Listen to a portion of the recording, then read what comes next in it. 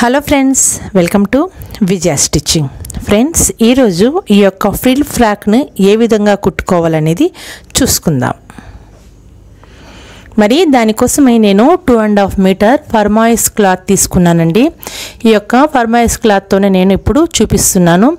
Front back ఈ యొక్క tops నేను ముందుగానే కుట్టి వాటి యొక్క లింక్స్ కూడా నేను లాస్ట్లో ఎండ్ స్క్రీన్లో ఇస్తానండి. ముందే అప్లోడ్ చేసి పెట్టాను. బ్యాక్కి ఈ విధంగా నేను జిప్పు కూడా వేశాను. ఫ్రంట్కి ఈ విధంగా ఫ్రిల్ నెక్ కుట్టాను. ఇప్పుడు దానికి తగ్గట్టుగానే నేను ఇప్పుడు ఫ్రిల్ ఫ్రాక్ అనేది కుడుతున్నాను. ఇప్పుడు కింది బాటమ్ ఎలా రెడీ చేసుకోవాలో చూసుకుందాం. పై యొక్క టాప్ యొక్క లెంత్ వచ్చేసి నేను 15 ఇంచెస్ తీసుకున్నాను. 14 తయారు కావాలండి. ఇప్పుడు ఆ యొక్క 14తో కలిపి మన యొక్క ఎంత లెంత్ కావాలో అంతా తీసుకోవాలి. ఇప్పుడు ఉంటున్న యొక్క క్లాత్ని మొత్తంగా చూడండి, ఇక్కడ ఫోల్డింగ్ ఉంటుంది, ఒక సైడ్ ఓపెన్ ఒక సైడ్ ఫోల్డింగ్ ఉంటుంది. ఈ విధంగా కార్నర్లు వచ్చేటట్టుగా కోన్ షేప్లో క్లాత్ని మొత్తాన్ని డబల్లో ఫోల్డింగ్ చేసుకోవాలి. 4 లేయర్స్ ఉన్నాయండి. ఈ విధంగా ఫోల్డింగ్ చేసుకోవాలి. చూడండి, ఇలా ఫోల్డింగ్ చేసుకున్న తర్వాత ఏదైతే మన యొక్క ఫ్రంట్ కానీ బ్యాక్ కానీ పై టాప్ తీసుకొని దాన్ని సెంటర్కి ఈ విధంగా ఫోల్డింగ్ చేసుకుంటూ ఇక్కడ కార్నర్ ఉంటుంది కదా, ఈ యొక్క కార్నర్ నుంచి ఎక్కడికైతే నడుము సరిపోతుందో అంతవరకు ఈ విధంగా మెజర్ చేస్తూ లైన్ వేసుకోవాలి.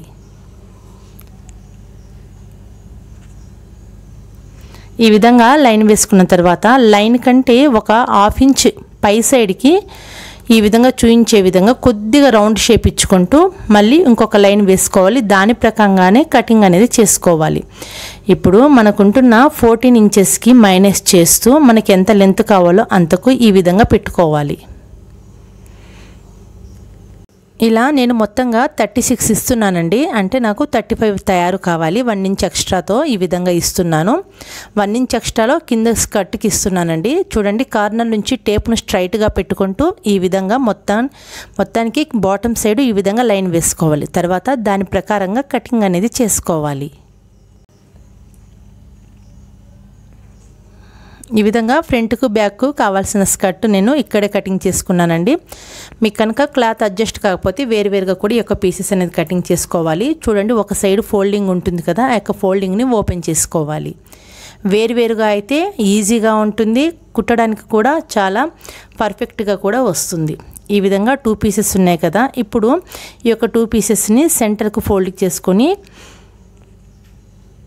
ఈ యొక్క సెంటరు పై టాప్ నుంచి మనకు ఫ్రిల్ ఎక్కడ వేసుకోవాలి అనేది ఇప్పుడు మనం మార్కింగ్ వేసుకోవాలి. మనకు ఫ్రిల్ ఎంత కావాలో దానికంటే ఒక 1 ఇంచ్ తక్కువగా తీసుకుంటూ మొత్తానికి 5 ఇంచెస్ అయితే నేను ఈ విధంగా 4 ఇంచెస్కి ఒక్కొక్క మార్కు వేసుకుంటున్నాను.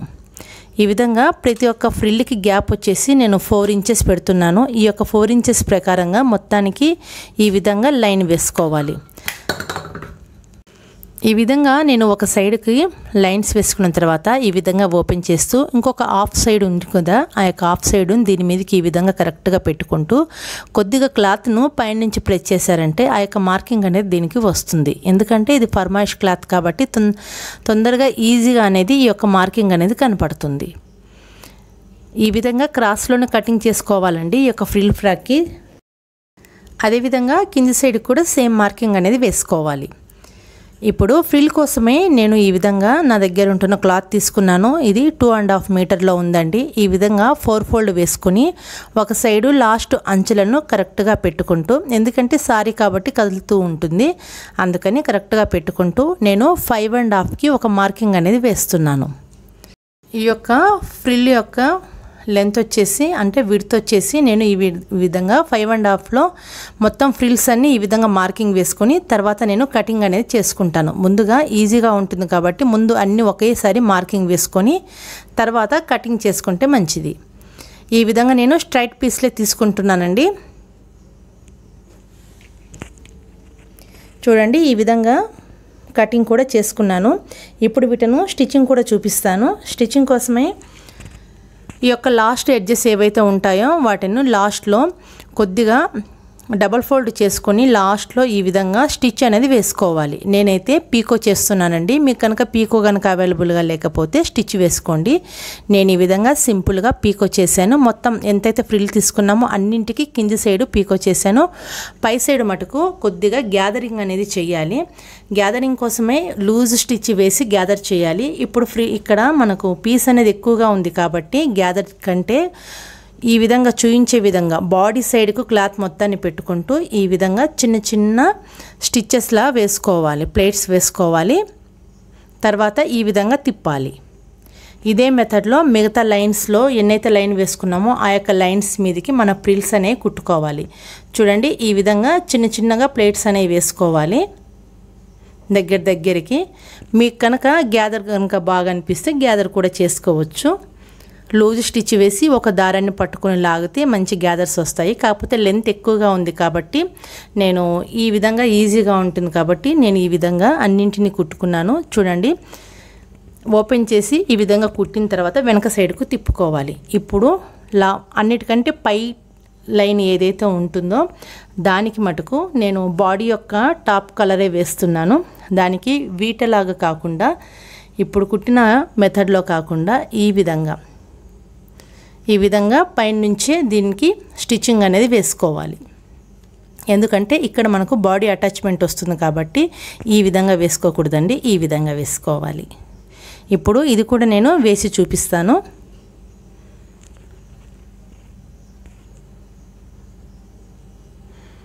ఇవి కూడా ఇదే విధంగా చిన్న చిన్నగా ప్లీట్స్ అనేవి వేసుకోవాలి. ఎక్కువగా కాకుండా మధ్యలో నేను కొద్దిగా వేస్తున్నానండి. మన దగ్గర ఉంటున్న క్లాత్ని బట్టి ఈ యొక్క ప్లేట్స్ అనేవి కూడా ఆధారపడి ఉంటాయి.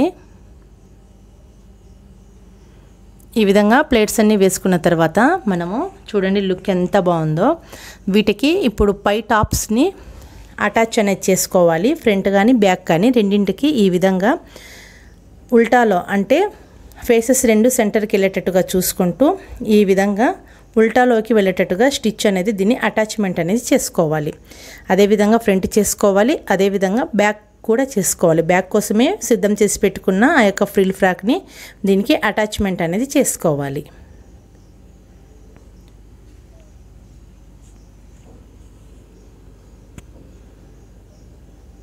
చూడండి నేను ఈ విధంగా అటాచ్ చేసినాక లుక్ చాలా బాగుందండి. ఈ విధంగా అటాచ్ చేశాను. ఇప్పుడు ఏదైతే యొక్క షోల్డర్స్ ఉంటున్నాయో ఆ యొక్క షోల్డర్స్కి కరెక్ట్గా బ్యాక్ పార్ట్ని కూడా పెట్టుకుంటూ షోల్డర్ అటాచ్మెంట్ అనేది చేసుకోవాలి. నేను ఈ విధంగా షోల్డర్ అటాచ్మెంట్ చేసుకున్నాను. మీరు కనుక స్లీవ్స్ కావాలంటే స్లీవ్స్ కుట్టుకోవచ్చు. నేనైతే ఈ విధంగా క్రాస్ పట్టీలు తీసుకొని పై సైడ్ నుంచి ఈ విధంగా స్టిచ్ వేసి లోపలికి ఈ విధంగా మడత వేసి మళ్ళీ స్టిచ్ అనేది వేసుకుంటున్నాను. ఒక సైడు నేను ఈ విధంగా కుట్టి రెడీ చేశానండి. మీరు కావాలంటే స్లీవ్స్ వేసుకోవచ్చు, లేకపోతే ఇదే విధంగా క్రాస్ పట్టీలతో అయినా సరే ఈ విధంగా కుట్టుకోవచ్చు. తర్వాత కింది బాటమ్ సైడు ఫ్రిల్ కంటే మనకు కొద్దిగా ఎక్స్ట్రా ఉంటుంది కదా, కింది సైడ్ లోపల సైడ్ ఉంటున్న క్లాత్ని డబల్ ఫోల్డ్ చేసుకొని ఈ విధంగా స్టిచ్ అనేది వేసుకోవాలి. ఈ విధంగా స్టిచ్ వేసుకుంటే మనకు ఫ్రిల్ కొద్దిగా కిందికి ఉంటుంది, ఆ యొక్క లోపల యొక్క క్లాత్ పై సైడ్కి అనేది ఉంటుంది. ఈ విధంగా కుట్టుకున్న తర్వాత ఇప్పుడు సైడ్ అటాచ్మెంట్ అనేది చేసుకోవాలి. సైడ్కి మన యొక్క ఆర్మ్ హోల్ దగ్గర నుంచి మనం మార్కింగ్ వేసుకున్న దాని ప్రకారంగా పై టాప్కు స్టిచ్ వేసుకోవాలి. ఆ తర్వాత ఫ్రిల్ దగ్గరికి వచ్చేసరికి సెంటర్లో ఉంటున్న రెండు ఫ్రిల్స్ని కరెక్ట్గా ఈ విధంగా పట్టుకుంటూ స్టిచ్చింగ్ అనేది ఒక 1/2 ఇంచు మార్జిన్ వదులుతూ స్టిచ్ వేసుకుంటే సరిపోతుంది. కాకపోతే మనము ఈ యొక్క ఫ్రిల్ మొత్తాన్ని లాగినట్టు కాకుండా అదేవిధంగా లోపలికి దొబ్బినట్టు కాకుండా మొత్తంగా కరెక్ట్గా వచ్చేటట్టుగా చూసుకుంటూ ప్రతి ఫ్రిల్ని ఈ విధంగా అరేంజ్ చేస్తూ స్టిచ్చింగ్ అనేది వేసుకోవాలి. అంతేనండి, ఎంతో బ్యూటిఫుల్ ఈ యొక్క ఫ్రిల్ ఫ్రాక్ అనేది రెడీ అయింది. మరి నా యొక్క కటింగ్ విధానం, స్టిచ్చింగ్ విధానం మీకు కనుక అర్థమైనట్లయితే, నచ్చినట్లయితే నా ఛానల్ను సబ్స్క్రైబ్ చేసుకొని నన్ను సపోర్ట్ చేయండి. ఈ యొక్క వీడియోను లైక్ చేయండి. Thank you for watching.